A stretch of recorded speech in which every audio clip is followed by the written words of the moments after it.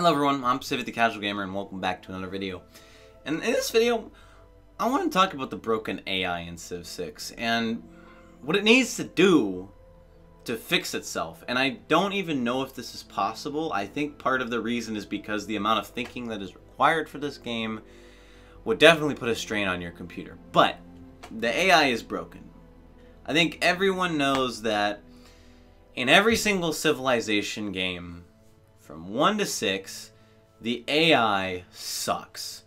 And I think the developers know this too, because if you look at the difficulty scale, so you go from like, what is it, Nomad to Deity, 1 through 8. I think Nomad is actually technically 0. 0 through 8. All of the difficulties, except for 4, which is medium, either buff the player yields or buff the AI yields. What I mean by that is, if you go difficulty 4, nothing changes. If you go 3, 2, and 1, you have buffs. If you go 5, 6, 7, and 8, the AI has buffs. And it shows that, I think that the devs know that the AI is broken. They probably do. Like, let's be real here. But the AI, like, what it needs to do,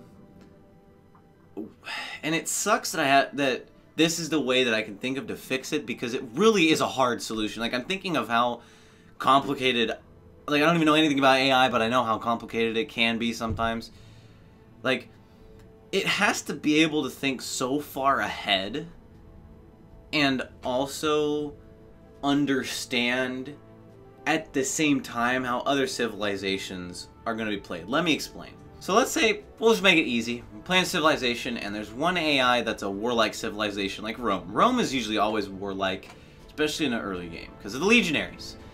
And then there's an AI that's playing Gandhi, who's very peaceful.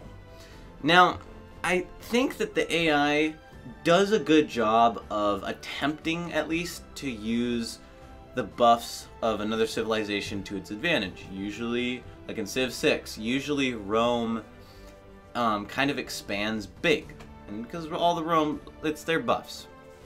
And usually Gandhi is very small, because that just seems how Gandhi is programmed at this point. India is always usually a very small country in Civilization. But I think that if Gandhi knew, the Gandhi AI, also when they met Rome, they knew, okay, early game, Rome is gonna try to kill me, right? Because that's what Rome does with their legionaries.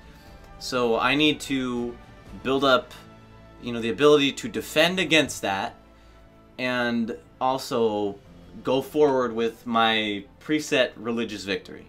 And Rome goes, okay, Gandhi, he's peaceful, so his cities aren't going to be a threat to me, but he might build towards me, and I need to be able to build a strong enough force to beat him, and he's building defenses as we know it, right?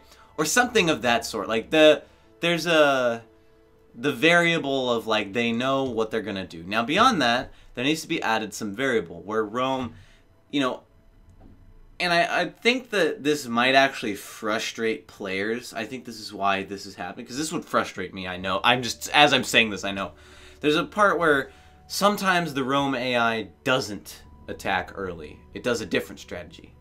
It's a low probability, but sometimes it happens. And then maybe Gandhi has a 0.1% chance that he's going to declare war on someone or something like that, even though his buff is related to not being at war, right? Something of the sort. And I think that if that happens with the AI, it will kind of plan out stuff more. And it seems like the main problem is it doesn't have a very good plan. It seems like the AI is too much of a reactionary AI. Now, with that being said, I do think that the AI in Civ 6 is getting better with war. War is something that it's getting better at. So I noticed that it tries not to attack over rivers, at least in my experience. It will sometimes do it if it's an important location. And it will it will use units that it likes to use, but it just seems like it doesn't... It's not like, okay, the horseman is at 1 health, You can send it to attack the pikemen or have it run away and heal. The AI will make it run away and heal unless it's a last resort. You know, so it's getting smarter with war, for sure. But, like, let's say they're fighting a German player, right? Germany has the Hasana, and it needs to be next to commercial hubs. So maybe the AI knows, okay, I need to hurt Germany. I can't take a city. Let's, like, send in cavalry to rush around and burn down the Hasanas in the commercial hubs that are next to each other. And the German player plans out their cities so that it makes like a diamond of like the 2 commercial hubs and the 2 Hasanas, right? Like, it would be very cool if that happened as the difficulty went up instead of these buffs. You know, maybe on Prince difficulty, like the AI now on Prince difficulty is pretty good. I'm not gonna lie, it's really good. But let's say when you put it to, let's just say 6, Emperor, right? The AI is not 100% optimized, but more optimized. Then when you put it to Deity, here's what I think would be nice. If you put it to Deity, there's like a 1 or 2% unoptimization, but 98 to 99% of a civilization's civilization is optimized to not only just it knows what victory it wants. It knows when to change if it really needs to. If it really needs to, it's gonna use all of its strengths, and it knows all the buffs of all the civilizations, and it's trying to also plan out when they're gonna do it, trying to figure out what the other civilizations have. But I think that AI explaining all of that sounds ridiculously complicated to me. It really does. In my brain, it sounds so complicated. I don't even know if it's possible to not only make that kind of AI, but also have it be able to run effectively on a computer. Because this game, okay, this computer's got an Intel i7, the one that's a 2.6 gigahertz, and it's got 16 gigabytes of RAM. When I run Civ 6 on a low graphics setting at 60 FPS, it takes up like 60% of my GPU and 50% of my memory and whatever the other one is, like processing. It takes up half of that just to run the game like an 8-player multiplayer, an 8-player map with one other person. So that puts it into perspective how much computing power this game already uses. So I think maybe in the next few years, maybe like 10, 20 years, we'll get to the point where computers can actually run this kind of stuff.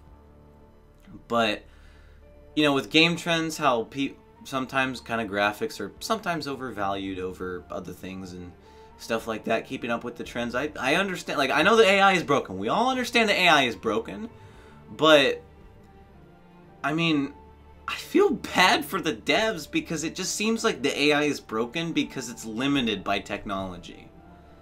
Plus, not only that, but some of us have experience over multiple Civ games. Like, so we understand, like, we come into a new Civ game, we learn it fast.